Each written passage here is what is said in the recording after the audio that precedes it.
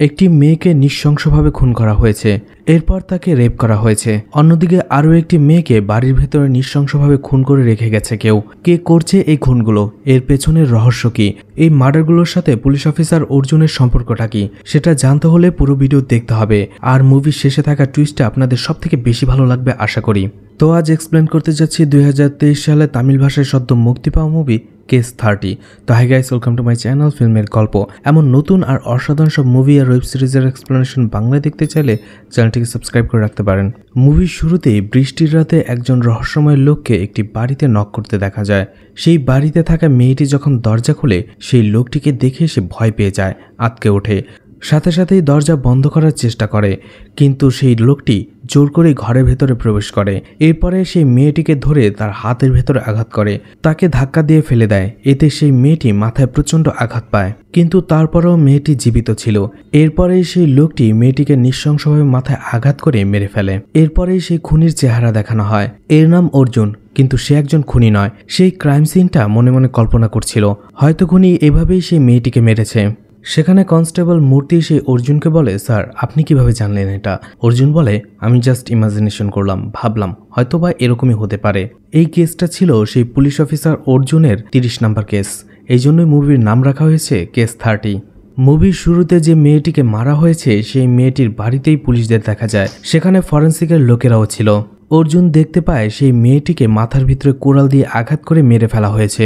মেয়েটা দেখতে সুন্দর, আমার মনে হয় কেউ তাকে প্রপোজ করেছে, মেয়েটি রিজেক্ট করে দিয়েছে, যার ফলে সে মেয়েটিকে মেরে ফেলেছে। তখন অর্জুন তাকে বলে, আমার মতো তোমাকে ইমাজিনেশন করতে হবে না, ইমাজিনেশন করতে চাইলে সেটার সাথে বুদ্ধিরও দরকার আছে। তো এইসব বাদ দিয়ে এই মেয়েটির পাড়া প্রতিবেশী থেকে জিজ্ঞেস করো এই মেয়েটির সম্পর্কে। এরপরে সেই কনস্টেবল মূর্তি সেই মেয়েটির একজন প্রতিবেশীকে ডেকে নিয়ে আসে, যার নাম ছিল ভাস্কর। অর্জুন তাকে বলে, আপনি কিভাবে দেখলেন মেয়েটি যে মার্ডার হয়েছে? ভাস্কর বলতে থাকে, আজ আমার মেয়ের জন্মদিন ছিল, তাই সে প্রতিবেশীর সবাইকে তার বার্থডে পার্টিতে ইনভাইট করার জন্য আসে। যখন সে মেয়েটির ঘরে আসে, মেয়েটির লাশ সে দেখতে পায়। সে আমাকে গিয়ে বলে, এরপরে আমি পুলিশকে ইনফর্ম করি। এরপরে অর্জুন ভাস্করকে সেই মেয়েটার লাশ তারা কখন দেখেছে সেটার সময় জিজ্ঞেস করে, এছাড়া মেয়েটির নামও জিজ্ঞেস করে। ভাস্কর বলতে থাকে মেয়েটির নাম শ্বেতা, আর শ্বেতার লাশ তারা 6টা থেকে 6:30টার মধ্যে দেখেছে। অর্জুন শ্বেতার ব্যাপারে ভাস্করকে জিজ্ঞেস করে সে কেমন ছিল। ভাস্কর বলতে থাকে, সেটা আমি তেমন বলতে পারবো না, আমরা জাস্ট প্রতিবেশী ছিলাম, তেমন ক্লোজ ছিলাম না। অর্জুন জিজ্ঞেস করে শ্বেতার সাথে কে কে থাকতো, যেমন তার বাবা মা, ফ্যামিলি। ভাস্কর বলে, তার বাবা মা বা ফ্যামিলি বলতে কেউ ছিল না, কিন্তু একজন ছেলে তার সাথে থাকতো।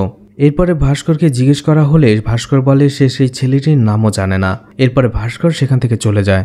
এরপরে অর্জুন নাইডু নামের আরও একজন কনস্টেবলকে বলে, শ্বেতার মোবাইলের সবগুলো কল লিস্ট মেসেজ আমার চাই। এছাড়া অর্জুন মূর্তিকে বলে, কালকের মধ্যেই আমার পোস্টমর্টমের রিপোর্টটা চাই।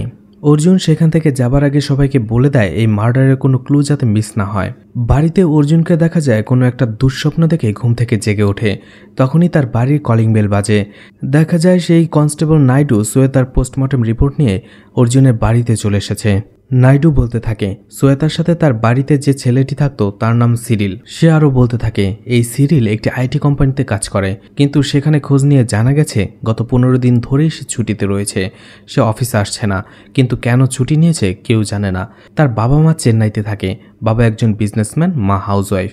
ধনী বাবা মায়ের একমাত্র ছেলে এই সিরিল, কিন্তু তারপরেও এখানে চেন্নাই কেন থাকে সেটা বলা যাচ্ছে না। সিরিল তার কলেজের অ্যাডমিশন নেওয়া থেকেই এখানে থাকে। তখন নাইডু বলতে থাকে, কিন্তু আমার একটা ব্যাপারে সন্দেহ হচ্ছে, কারণ সিরিল তার আইটি কোম্পানিতে যে ঠিকানা দিয়েছে সেটার সাথে শ্বেতার ঠিকানাটা ম্যাচ করে না। এটা শোনার পর অর্জুন 1 মিনিটও দেরি না করে সেই সিরিলের বাড়িতে চলে যায়। অর্জুন সিরিলকে জিজ্ঞেস করে শ্বেতার সাথে তোমার সম্পর্ক কি। শ্বেতার নামটা শুনতেই সিরিল কিছুটা ঘাবড়ে যায়। সিরিল বলতে থাকে, আমি আর শ্বেতা 3 বছর ধরে রিলেশনে রয়েছি। অর্জুন বলে, শ্বেতার মার্ডার হয়ে গেছে 2 দিন হয়ে গেছে, তুমি এই 2 দিন কোথায় ছিলে? সিরিল বলে, আমি আমার বন্ধুদের সাথে একটি ট্রিপে গিয়েছিলাম, সেখানেই এই 2 দিন আমি ছিলাম। তখন অর্জুন জিজ্ঞেস করে, ট্রিপে গিয়েছিলে 2 দিনের জন্য, কিন্তু অফিস থেকে 15 দিনের জন্য কেন ছুটি নিয়েছিলে? সিরিল তখন কিছুটা ভয়ে ভয়ে বলতে থাকে, 10 দিন আগে আমি একটি মেয়ের সাথে এঙ্গেজমেন্টে জড়িয়েছি।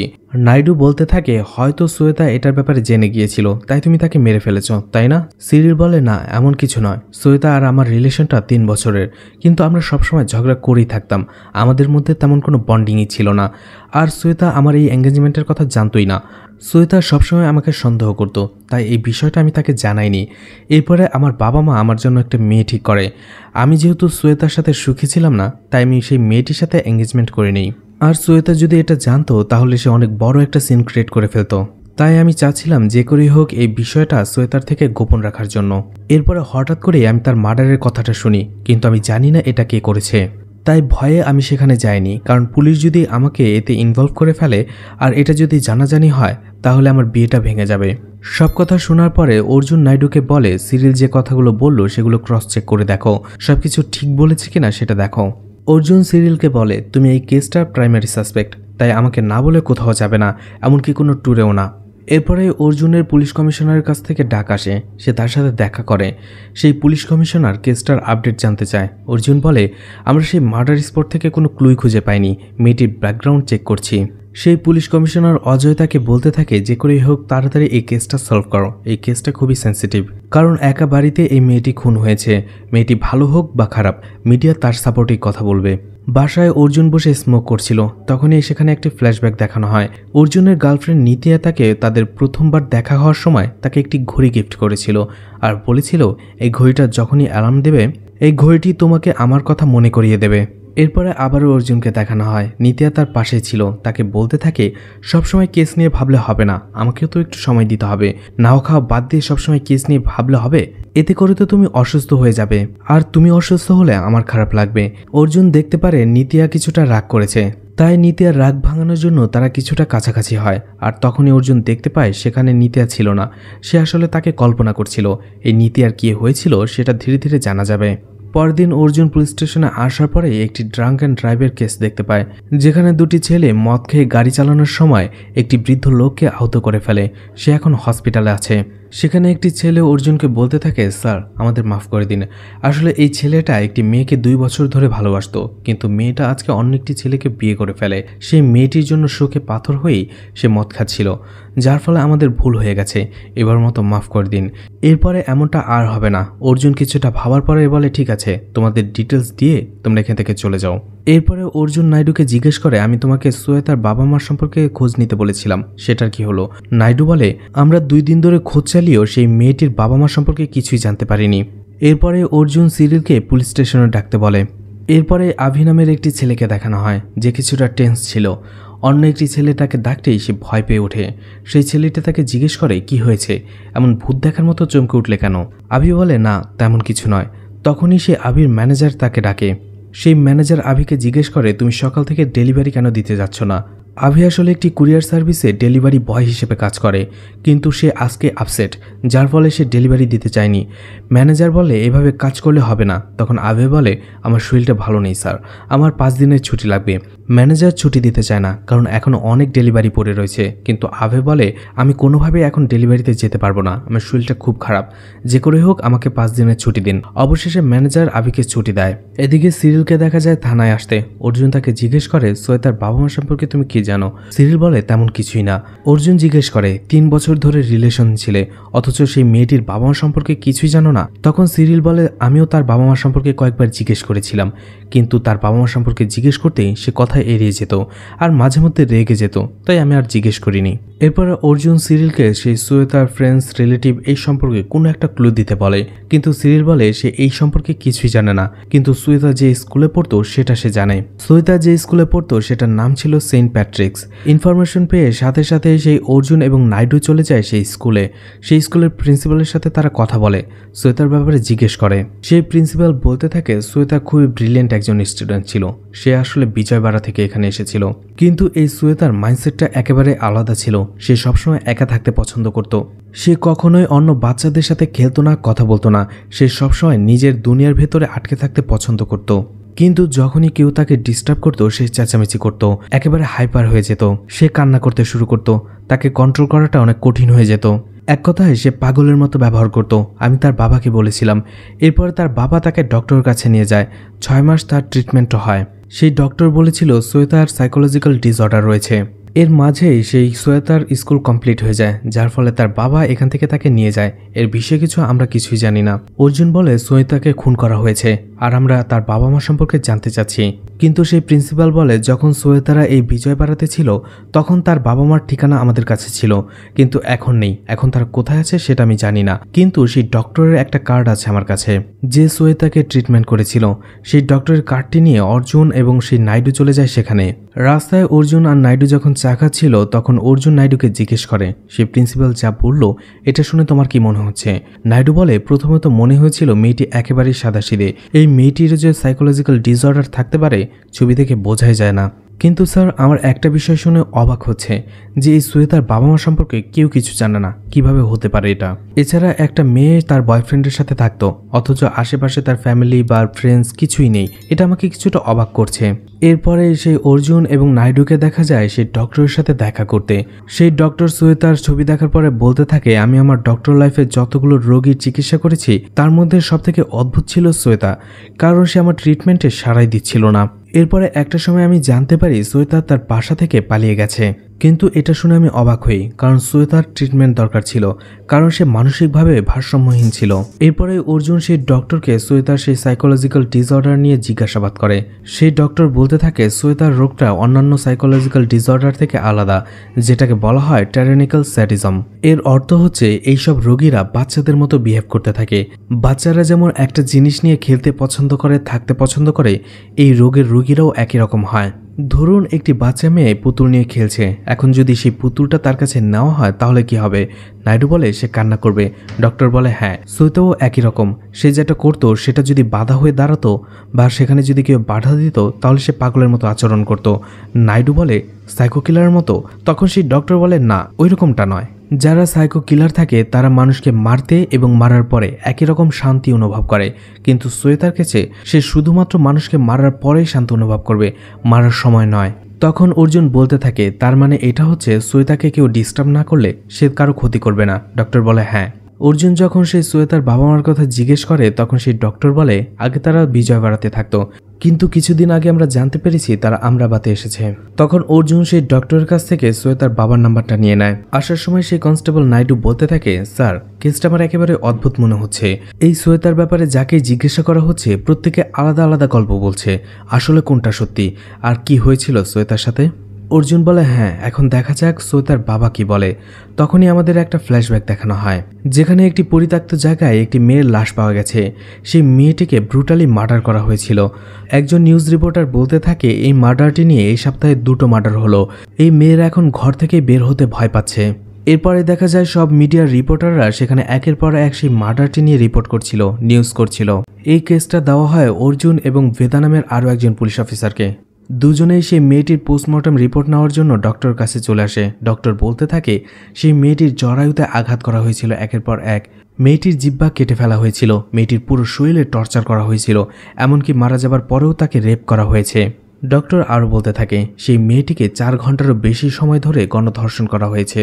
অর্জুন বেদাকে জিজ্ঞেস করে সেই মার্ডার স্পটের কিছুটা দূরে একটি সিসিটিভি ফুটেজে একটি গাড়ির নাম্বার রেকর্ড হয়েছিল, সেটার ব্যাপারে খোঁজ নিয়েছি কিনা। বেদা বলতে থাকে সেই গাড়িটা ছিল ফার্মা কোম্পানির ওনারের ছেলের।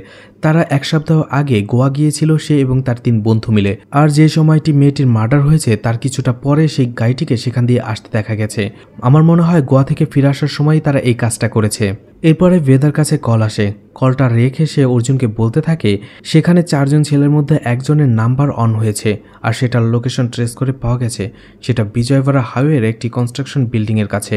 অর্জুন বেদাকে বলতে থাকে সেই ফার্মা কোম্পানির ওনারের ছেলে ঋষাবের সব কল রেকর্ড আমার চাই। দেখা যায় একটি আন্ডার কনস্ট্রাকশন বিল্ডিংয়ে সেই 4 জন ছেলে বসে গল্প করছিল। তারা কিছুটা টেনশনে ছিল এই কেসটা নিয়ে, আর তখনই সেখানে অর্জুন বেদা সহ আরও একজন পুলিশ অফিসার চলে আসে।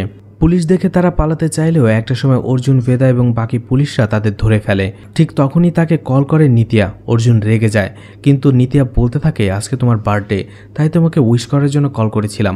তুমি তো সবসময় বিজি থাকো, বছরে এই একটা দিন আমরা আমাদের মতো করে কাটাতে পারি, তাই আমি তোমাকে উইশ করার জন্য কল করেছিলাম, কিন্তু তুমি যখন বিরক্ত হচ্ছ আমি আর কলটা করব না। এরপরে ঘটনা প্রেজেন্টে চলে আসে। অর্জুন চলে আসে শ্বেতার বাবা বার্মার সাথে দেখা করতে। সে তাকে বলতে থাকে শ্বেতা মারা গেছে, কেউ তাকে খুন করেছে। এটা শোনার পরে শ্বেতার বাবা কিছুটা আপসেট হয়, কিন্তু সবকিছু শোনার পরে শ্বেতার মা কোনো রিয়াকশনই করে না, কারণ এটা শ্বেতার সৎমা ছিল। শ্বেতার বাবা অর্জুনের সাথে বাইরে এসে কথা বলতে থাকে। সে বলতে থাকে, আমার মেয়ে ছোট থাকতেই আমার স্ত্রী মারা যায়, শ্বেতার জন্য আমি আবার বিয়ে করেছিলাম, কিন্তু ঘটনা ঘটে বিপরীত।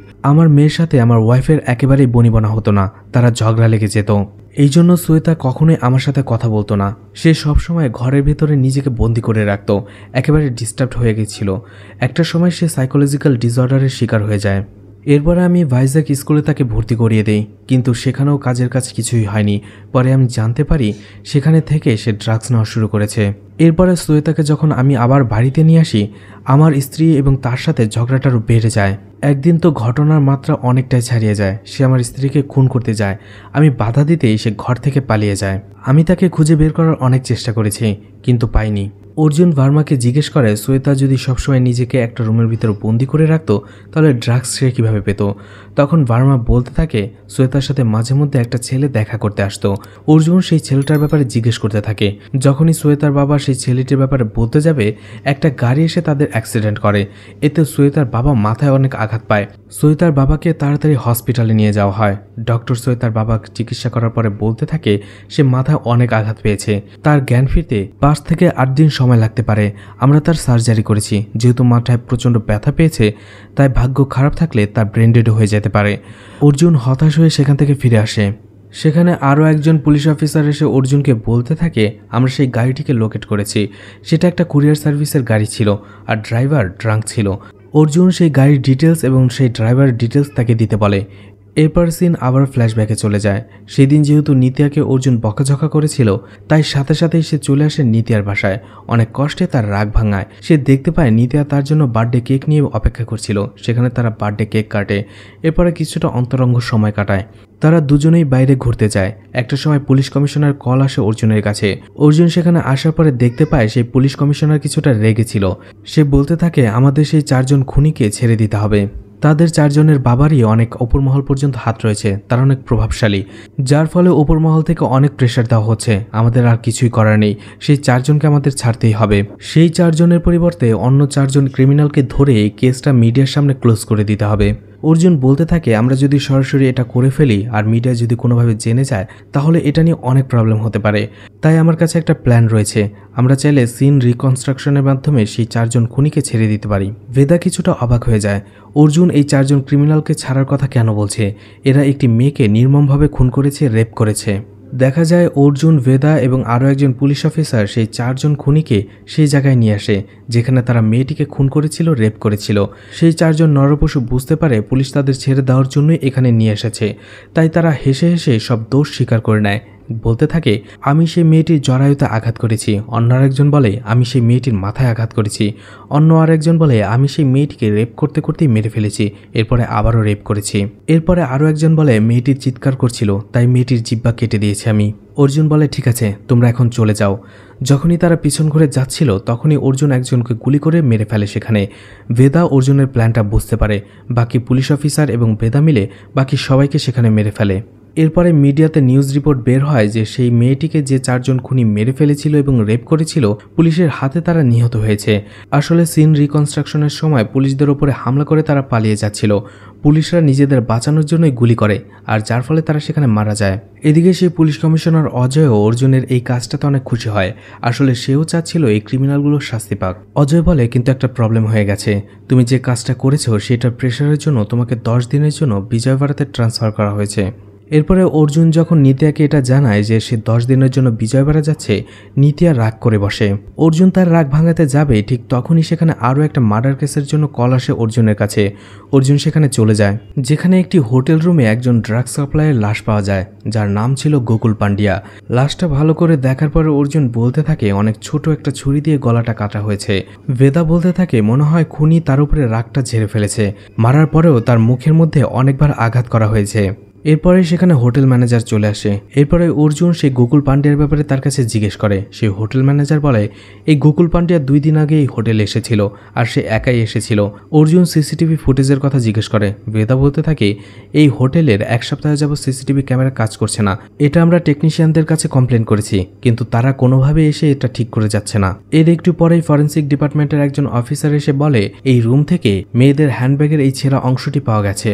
অর্জুন দেখতে পায় সেটা একটা হ্যান্ডেল। তখনই তার কাছে পুলিশ কমিশনার অজয়ের কল আসে আর তাকে বলতে থাকে সে যেখানেই থাক না কেন এখনই যাতে বিজয়বাড়াতে চলে যায়, সেখানে তার পোস্টিং হয়েছে 10 দিনের জন্য। আর এই কেসটা সে যেন বেদাকে দিয়ে দেয়। অর্জুনও তাই করে, বেদাকে কেসটা দিয়ে সে চলে যায় বিজয়বাড়া। দেখতে দেখতে 10 দিন কেটে যায়। বিজয়বাড়া থেকে যখন সেই অর্জুন ফিরে আসছিল সে নিতিয়াকে কল করে আর বলতে থাকে আমি আজকে আসছি। নিতিয়া বলতে থাকে আমি একটু বের হচ্ছি, চিন্টুর বার্থডেতে যাচ্ছি, আমার আস্তে আস্তে রাত হবে, আর তুমি তো আসবে সেই রাত 3 থেকে 4টায়, তখন আমি ঘুমিয়ে থাকবো, আমাকে এসে ডেকে তোলো। অর্জুন বলে ঠিক আছে। ঘটনা প্রেজেন্টে চলে আসে। কিছুক্ষণ আগে যখন সে নিতিয়ার কথা ভাবছিল তখন সে বলেছিল চিঙ্কুর বার্থডের জন্য সে অনলাইনে বার্থডে গিফট অর্ডার করেছিল, আর সেটা থেকে তার মনে পড়ে সোয়েতার বাড়িতেও সে একটি পার্সেল দেখেছিল। সেটা দেখে মনে হচ্ছে ডেলিভারি বয় কয়েকদিন আগেই এটা ডেলিভারি করেছে। সে সাথে সাথে নাইডুকে কল করে আর বলতে থাকে সোয়েতার বাড়িতে আমি একটি পার্সেল দেখেছিলাম, সেটা কোথা থেকে এসেছে, কে ডেলিভারি করেছে, সব ইনফরমেশন আমার চাই। এরপরে তারা সেই কুরিয়ার অফিসে চলে আসে এবং অর্জুন ম্যানেজারকে জিজ্ঞেস করে অভি এখানে কতদিন ধরে কাজ করে। সেই ম্যানেজার বলে 2 বছর। এরপরে অর্জুন অভিকে ডাকতে বলে, কিন্তু সেই ম্যানেজার বলে সে এখন ছুটিতে আছে, তার হেলথ রিজনের কারণে সে 5 দিনের ছুটি নিয়েছিল। সেই ম্যানেজার আরও বলতে থাকে এছাড়াও ছুটি নেওয়ার আগেই অভি কিছুটা ডিস্টার্ব ছিল, এমনকি সে ডেলিভারি করতেও যাচ্ছিল না। ঠিক তখনই দেখা যায় সেই অফিসে ছুটি কাটিয়ে অভি ফিরে আসে। যখন অন্য একজন লোক বলে ম্যানেজারের অফিসে পুলিশ এসেছে, এটা শুনে সে কিছুটা ভয় পেয়ে যায়, সেখান থেকে পালাতে থাকে। অর্জুন এটা দেখে ফেলে, তার পিছু করে এবং অনেক কষ্টে সেই অভিকে সে ধরে ফেলে। অভিকে থানায় নিয়ে আসার পরে অনেক টর্চার করা হয়, কিন্তু অভি বলতে থাকে আমি কিছুই করিনি, আমি কাউকে মারিনি। অর্জুন বলতে থাকে তাহলে আমাকে দেখে পালাচ্ছিলে কেন?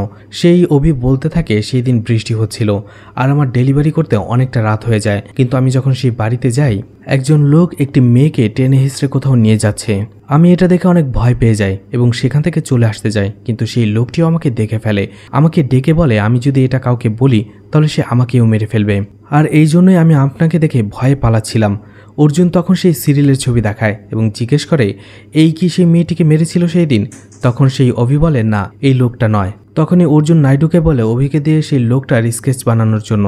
সেই স্কেচটা দেখার পরে অর্জুন এবং নাইডু দুজনেই বলতে থাকে এই লোকটাকে কোথাও দেখেছি বলে মনে হচ্ছে। অর্জুন বারবারই মনে করার চেষ্টা করে সে কোথায় দেখেছে। এরপরে অভি আরও একটা কথা বলতে থাকে সেই লোকটার হাতে একটি এ ট্যাটু ছিল। তখনই হঠাৎ করে অর্জুনের মনে পড়ে সেদিন থানায় ড্রাঙ্ক অ্যান্ড ড্রাইভারের জন্য যে 2 জন ছেলে এসেছিল তাদের মধ্যে একজনের হাতে এ নামের একটি ট্যাটু ছিল। অর্জুন বুঝতে পারে সেই এই লোক। তখন অর্জুন নাইডুকে বলে সেদিন ড্রাঙ্ক অ্যান্ড ড্রাইভের কেসের সব ডিটেলস আমার চাই। সেই নাইডুকে দেখা যায় সাথে সাথে অ্যাড্রেস নিয়ে সেখানে তারা চলে যায়, কিন্তু সেটা রং অ্যাড্রেস ছিল, অর্থাৎ সেই লোকটা ভুল অ্যাড্রেস দিয়েছিল। কিন্তু সে যে মোবাইল নাম্বারটা দিয়েছিল সেখান থেকে আমরা একটা অ্যাড্রেস পেয়েছি। নাইডুর সাথে সাথে অর্জুনকে সেই অ্যাড্রেসটা সেন্ড করে দেয় আর অর্জুন চলে যায় সেই অ্যাড্রেসে। যাওয়ার পরে সে কাউকে দেখতে পায় না পুরো বাড়িতে, সেখানে কিছুটা ড্রাগস পড়েছিল। ঠিক তখনই দেখা যায় সেই লোকটা পেছন থেকে অর্জুনকে আঘাত করে। সেখানে অর্জুন আর সেই লোকটার মধ্যে এরপরে ফাইট হতে থাকে। একটা সময় অনেক কষ্টে অর্জুন তাকে হারিয়ে দেয়। তখন সেই লোকটা বলতে থাকে আমি কি করেছি। তখনই অর্জুন তাকে জিজ্ঞেস করে তুমি তাকে কেন মেরেছিলে, কিন্তু সেই লোকটা বলে আমি সোয়েতাকে মারিনি। অর্জুন বলে আমি সোয়েতা না, নিতিয়ার কথা বলেছি। সেই লোকটি বলে নিতিয়া নামের কোনো মেয়েকেই আমি চিনি না। অর্জুন বলতে থাকে আমার সাথে বেশি চালাকি করো না, আমি সব কিছু জানি, কারণ সোয়েতা আমাকে সব কিছু বলেছে। সেই লোকটা কিছুটা অবাক হয়ে যায়, বলে সোয়েতা তোমাকে কিভাবে বলবে, ও তো মারা গেছে।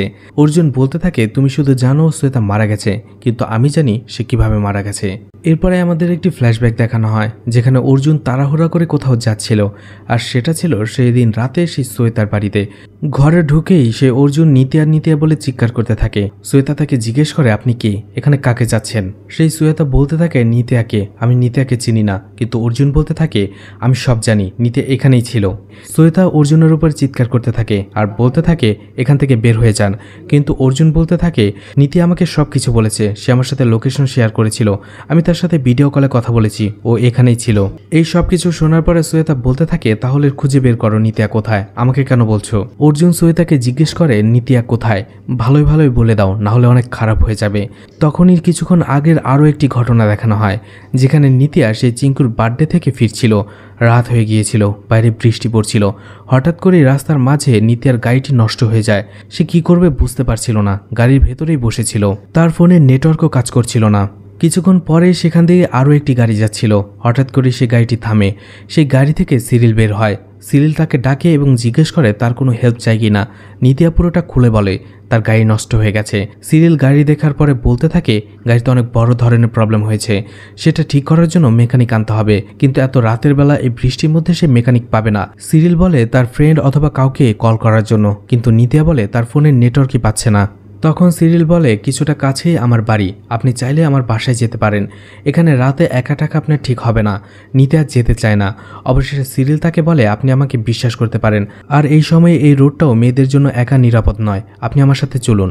অবশেষে নিতিয়া সিরিলের কথায় রাজি হয়। অবশেষে সেই বৃষ্টির মধ্যে সিরিলের গাড়িতেই নিতিয়া তার বাসায় চলে আসে। নিতিয়া আর সিরিল সেখানে আসার পরে কথা বলছিল। সেখানে নিতিয়া জানতে পারে সিরিল তার গার্লফ্রেন্ডের সাথে এখানে থাকে। সিরিল বলতে থাকে 3 বছর আগেই সে তার বাবা মার কাছ থেকে এখানে চলে এসেছিল স্বাধীনভাবে থাকার জন্য। এরপরেই তার গার্লফ্রেন্ড শ্বেতার সাথে সে লিভ ইন রিলেশনে আছে। নিতিয়া শ্বেতা কোথায় গেছে সেটা জিজ্ঞেস করে। সেই সিরিল বলে হয়তো কোথাও গেছে, কিছুক্ষণের মধ্যেই চলে আসবে। বৃষ্টিতে তারা দুজনেই ভিজে গিয়েছিল। এরপরে সিরিল যে তাড়াতাড়ি চেঞ্জ করে নেয়। এরপর সে নিতিয়াকে শ্বেতার কিছু জামা কাপড় দেয় এবং চেঞ্জ করে নিতে বলে। এরপরে সিরিল তাদের দুজনের জন্য কফি বানায়। তারা দুজন সেখানে কফি খেতে থাকে আর গল্প করতে থাকে। তখনই নিতিয়ার একটি মেসেজ আসে। সে মেসেজ করছিল। সিরিল তাকে জিজ্ঞেস করে আপনার বয়ফ্রেন্ড? নিতিয়া তখন বলতে থাকে আরে না, ও তো সারাদিন ব্যস্তই থাকে, আমাকে সময় দেওয়ার মতো সময় নেই ওর। তখনই বাসায় শ্বেতা চলে আসে আর সে দেখতে পারে সিরিল একটি মেয়ের সাথে হেসে হেসে কথা বলছে। এটা দেখে শ্বেতা অনেক রেগে যায়। সে সিরিলকে জিজ্ঞেস করে এই মেয়েটি কে। সিরিল পুরো বিষয়টা খুলে বলে বৃষ্টির মধ্যে মেয়েটি বিপদে পড়েছিল, তাই তাকে বাধ্য হয়ে এখানে নিয়ে এসেছি। শ্বেতা বলে তাই বলে তুমি আমার জামা কাপড় ওকে পরতে দেবে? তখন সিরিল বলে মেয়েটি ভিজে গিয়েছিল, আমার কোনো উপায় ছিল না। কিন্তু তারপরে শ্বেতা কোনো কথাই মানে না, সে রাগ করে ভেতরে চলে যায়। নিতিয়া সিরিলকে জিজ্ঞেস করে কোনো প্রবলেম কিনা, কিন্তু সিরিল বলে না, ও শপিং করে এসেছে, হয়তো একটু টায়ার্ড তাই চলে গেছে। রুমে এসে সিরিল আবারও শ্বেতাকে বোঝাতে চেষ্টা করে আর বলতে থাকে মেয়েটি বিপদে পড়েছিল, তাই আমাকে নিয়ে আসতে হয়েছে, তুমি সব বিষয়ে আমাকে কেন সন্দেহ করো? সিরিল আবারও তাকে বোঝানোর চেষ্টা করে মেয়েটা সেখানে বিপদে পড়তে পারতো, তাই আমি বাধ্য হয়ে তাকে এখানে নিয়ে এসেছি। আর আমি কিছুক্ষণ পরে ব্যাঙ্গালোরে চলে যাব একটি মিটিংয়ের জন্য। আমি ভেবেছিলাম ব্যাঙ্গালোরে মিটিংয়ে যাবার আগে তোমার সাথে কিছুটা একান্তভাবে সময় কাটাবো, কিন্তু তুমি তো সবসময় আমার উপরে সন্দেহ করেই চলো। মেয়েটি বিপদে পড়ে এসেছে, কাল সকালে এখান থেকে চলে যাবে, তুমি এটা নিয়ে আর কথা বাড়িও না। তখনই সিরিলের কাছে কল চলে আসে। সে চলে যায়। যাবার সময় সে নিতিয়াকে বলতে থাকে ব্যাঙ্গালোরে তার একটি মিটিং আছে, এখনই তাকে যেতে হবে, তাকে শ্বেতা কোম্পানি দেবে, সে যেন টেনশন না করে। সিরিল সেখান থেকে চলে যায়। নিতিয়া সেখানে বসেই টিভি দেখতে থাকে। কিছুক্ষণ পরে শ্বেতা নিতিয়ার কাছে আসে। তারা দুজনে বসে টিভি দেখছিল। শ্বেতা যেহেতু তার সাথে একেবারেই কথা বলছিল না, তাই নিতিয়া ইচ্ছে করেই বারবার কথা বলছিল, নিজে নিজেই বিভিন্ন কথা জিজ্ঞেস করছিল তাকে, কিন্তু শ্বেতা কোনোভাবেই তার সাথে ফ্রি হয়ে কথা বলছিল না। একটা সময় নিতিয়া যোগ করে বলতে থাকে সিরিল তো অনেক ভালো একজন ছেলে, তুমি অনেক লাকি তুমি তাকে পেয়েছো। আর আমাকে দেখো, আমার বয়ফ্রেন্ড তো সবসময় বিজি, আমাকে দেওয়ার মতো সময় তার কাছেই নেই। এক কাজ করি, চলো আমরা বয়ফ্রেন্ড এক্সচেঞ্জ করি, তুমি আমার বয়ফ্রেন্ডকে নিয়ে নাও আর আমি তোমার বয়ফ্রেন্ডকে নিয়ে নিই। এটা শুনে সাথে সাথে শ্বেতা রাগ করে সেখান থেকে চলে যায়। নিতিয়াও বুঝতে পারে এই মেয়েটি হয়তো রাগ করেছে। রুমে আসার পরে শ্বেতা পাগলের মতো করতে থাকে, কারণ আমরা আগেই জেনেছি শ্বেতার একটা সাইকোলজিক্যাল ডিসঅর্ডার রয়েছে, যেখানে তার মানসিক অবস্থা বাচ্চাদের মতো। বাচ্চারা যেমন কোনো একটা কিছু তাদের কাছ থেকে নিয়ে গেলে পাগলের মতো কান্না করতে থাকে, শ্বেতাও একই রকম। যেহেতু নিত্যা দুষ্টুমি করে হলেও বলেছিল সে তার বয়ফ্রেন্ডকে নিয়ে নেবে, এটা শ্বেতা মানতে পারেনি, তাই সে এরকম করতে থাকে। এদিকে নিতিয়া দেখে অর্জুন অনলাইনে চলে আসে। সে তাকে কল করে। ভিডিও কলে নিতিয়াকে দেখার পরে অর্জুন জিজ্ঞেস করে তুমি কোথায়, তুমি এত তাড়াতাড়ি বুঝে গেলে কিভাবে যে আমি অন্য কোথাও আছি, তুমি যে পুলিশ সেটা প্রমাণ করলে তুমি। এরপরে নিতিয়া চিঙ্কুর বার্থডে থেকে আসার সময় তার সাথে কি কি হয়েছিল সবকিছু খুলে বলতে থাকে। এদিকে শ্বেতাকে দেখা যায় তার রুমে সে কোনো কিছু না পেরে একটা সময় ড্রাগস নিতে শুরু করে। এদিকে অর্জুন নিতিয়ার সাথে ভিডিও কলে কথা বলতে বলতে হঠাৎ করে নিতিয়ার পেছনে একটি লেডিস হ্যান্ডব্যাগ দেখতে পায়। এটা দেখে অর্জুনের কিছুটা সন্দেহ হয়। সে নিতিয়াকে বলে সেই ব্যাগটাকে ভালো করে দেখানোর জন্য। নিতিয়া যখন সেই ব্যাগটা অর্জুনকে ভালো করে দেখায়, সে দেখতে পারে সেই ব্যাগটার অপর একটি হ্যান্ডেল নেই। তখন অর্জুন বুঝতে পারে সেদিন হোটেল রুমের ক্রাইম সিনে তারা যে ব্যাগের হ্যান্ডেলটি পেয়েছিল সেটা এই ব্যাগেরই, অর্থাৎ সেদিন ক্রাইম সিনে শ্বেতা উপস্থিত ছিল। অর্জুন ভয় পেয়ে যায়। সে নিতিয়াকে বলে সেখান থেকে তাড়াতাড়ি বের হতে। যখনই নিতিয়া বের হতে যাবে তখনই শ্বেতা সেখানে চলে আসে আর একটি চাকু দিয়ে নিতিয়াকে আঘাত করে। আর শ্বেতা নিতিয়াকে বলতে থাকে, তুমি আমার বয়ফ্রেন্ডকে নিয়ে যাবে, তুমি অনেক পছন্দ করো তাকে তাই না? নিতিয়া বলে, আমি তো শুধু সেটা যোগ করেছি। তখন শ্বেতা বলতে থাকে, তুমি আজকে যোগ করেছো, কালকে সিরিয়াস হয়ে যাবে, কিন্তু আমি সিরিয়ালকে ছাড়বো না। এদিকে অর্জুন বারবারই নিতিয়াকে কল করছিল, যেহেতু হঠাৎ করে তার কলটি কেটে গিয়েছিল তাই অর্জুন সন্দেহ করতে থাকে। সে তাড়াতাড়ি সেখানে চলে আসতে শুরু করে। শ্বেতা নিতিয়াকে আঘাত করার পরেও সে বেঁচে ছিল। এরপরে শ্বেতা তাকে গলা টিপে মেরে ফেলে সেখানে। এরপরে আবার সেই ঘটনা দেখানো হয় যেখানে এতক্ষণ শ্বেতা সব কথাগুলো অর্জুনকে বলছিল। সব কথা শোনার পরে অর্জুন একেবারেই ভেঙে পড়ে। সে নিতিয়াকে অনেক ভালোবাসত, কিন্তু তার ভালোবাসার মানুষকে সে এভাবে হারিয়ে ফেলবে কল্পনাও করতে পারেনি। এদিকে শ্বেতা সে যেটা করেছে সেটার জন্য তার কোনো অনুশোচনাই ছিল না, বরং সে বলতে থাকে সে যেটা করেছে একেবারেই ঠিক করেছে। এতে অর্জুন আরও রেগে যায়। এরপরে অর্জুন প্রথমে শ্বেতার হাতে আঘাত করে, এরপরে তাকে ধাক্কা দেয় যাতে শ্বেতা মাথায় আঘাত পায়। এরপরেও শ্বেতা বেঁচে ছিল। অর্জুন তাকে জিজ্ঞেস করে, এখন নিতিয়া কোথায়? এরপরে তুমি নিতিয়ার সাথে কি করেছিলে? কিন্তু সেই শ্বেতা বলতে থাকে, আমি তোমাকে বলবো না, আমি তোমাকে বলবো না নিতিয়া কোথায়, তুমি তাকে কখনোই খুঁজে পাবে না। এতে অর্জুন আরও রেগে যায়। এরপরে তাকে মাথার উপরে কোড়াল দিয়ে আঘাত করে তাকে মেরে ফেলে, যেমনটা আমরা মুভির শুরুতে দেখেছিলাম। অর্থাৎ অর্জুন শ্বেতাকে খুন করে। এরপরে সে নিজেই শ্বেতার খুনের ইনভেস্টিগেশন করে। আসলে সে শ্বেতার খুনের ইনভেস্টিগেশনের নামে নিতিয়ার খুনের ইনভেস্টিগেশন করছিল। এরপরে শ্বেতা নিতিয়ার সাথে কি করেছিল সেটা জানার চেষ্টা করছিল। ঘটনা প্রেজেন্টে চলে আসে। সেই আদর্শ নামের লোকটি ভয় পেয়ে যায় এবং বলতে থাকে, তাহলে তুমি শ্বেতাকে মেরেছ? অর্জুন তাকে গুলি করার ভয় দেখায় এবং বলতে থাকে, নিতিয়াকে শ্বেতা সেদিন কি করেছিল বলো। এরপরে আদর্শ বলতে থাকে, সে আসলে রাগের মাথায় নিতিয়ার সাথে এটা করেছিল, কিন্তু যখন বুঝতে পারে নিতিয়া মারা গেছে শ্বেতা ভয় পেয়ে যায়। সে কি করবে বুঝতে পারে না, আমাকে কল করে। আমি তখন নেশা করছিলাম, তার কল পেয়ে আমি সেখান থেকে চলে আসি। সবকিছু শোনার পরে আদর্শ বলতে থাকে শ্বেতাকে, তুমি টেনশন করো না, এটা সবকিছু আমি ম্যানেজ করছি। যেহেতু আদর্শ নেশার ঘরে ছিল তাই সে নিতিয়ার লাশের সাথে রেপ করতে শুরু করে। কিন্তু সে রেপ করতে যেয়ে দেখতে পায় নিতিয়া তখনও বেঁচে ছিল।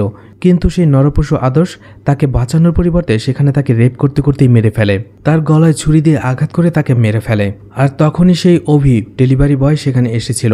আমি তাকে দেখে ফেলেছিলাম। এরপরে তাকে ভয় দেখে আমি সেখান থেকে চলে যেতে বলি আর বলি যদি সে মুখ খুলে আমি তাকেও মেরে ফেলবো।